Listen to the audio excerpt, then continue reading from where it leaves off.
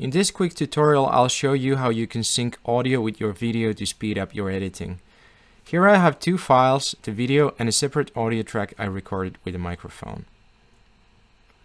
I lined them up by zooming in, but if I start cutting the video now, I will have to move them separate each time. Hit undo a couple of times. To link them up, click on the camera's audio file to open up the menu and choose Unlink. Click on the audio file and you'll see that it's no longer selected together with the video.